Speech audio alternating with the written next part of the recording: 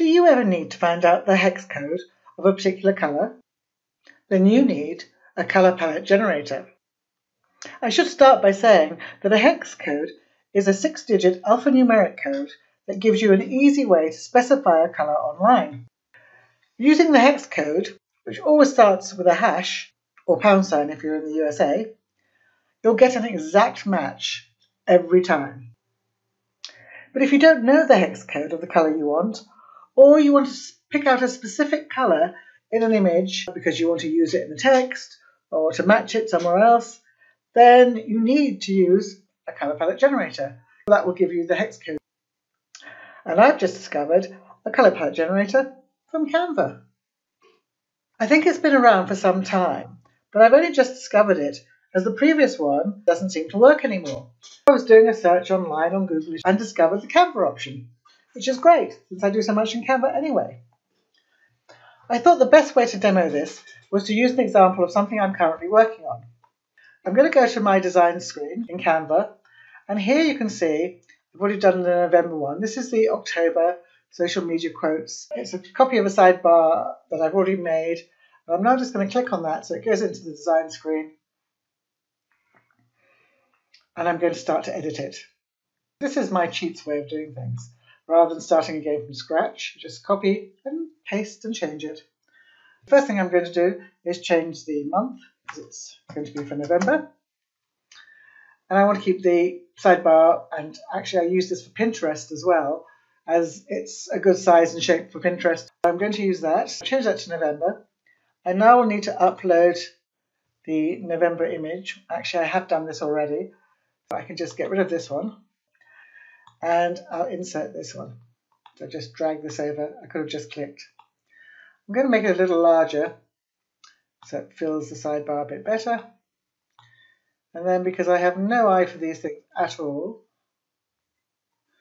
as you can see, I've now used the grid lines on Canva, which are fantastic, to actually just line that up. But my images for November, you have a blue background. So I want to match the other sidebar that Sammy has already done for me for November for the social media planner, so that they look the same rather than having two contrasting colours. I'm going to go back to the color palette generator, and I will include this URL in the post when I actually post the video. And I'm going to upload an image, but first of all I'm going to try with one of Canva's demo images. I'm just going to click on this, so you can do this to experiment, and it will load an image.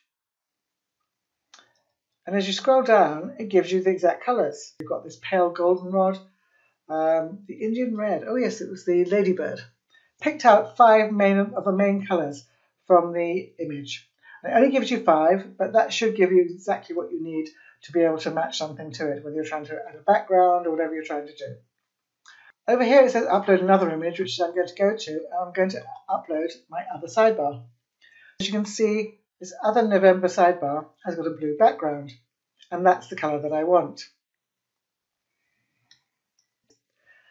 This is called light sea green. I'm not sure I'd ever would call this light sea green, because to me it looks very blue, but that's what they called it, but it's the colour I want. So I'm just going to hit copy.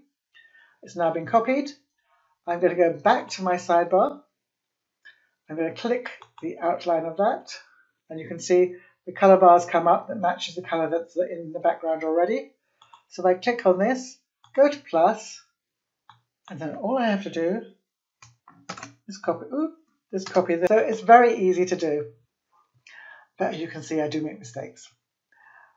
I'm just going to rename this so I know I've got the correct description. I'll take the copy out, rename it to November, and it's so easy to do, as you can see. It is the quickest way I found for finding the colour that you want. And the good thing about the Canva colour palette generator is it actually lets you copy the colours really easily, whereas the ones I used previously didn't let you copy it, and so you just have to remember it or write it down. But this is really straightforward, very simple.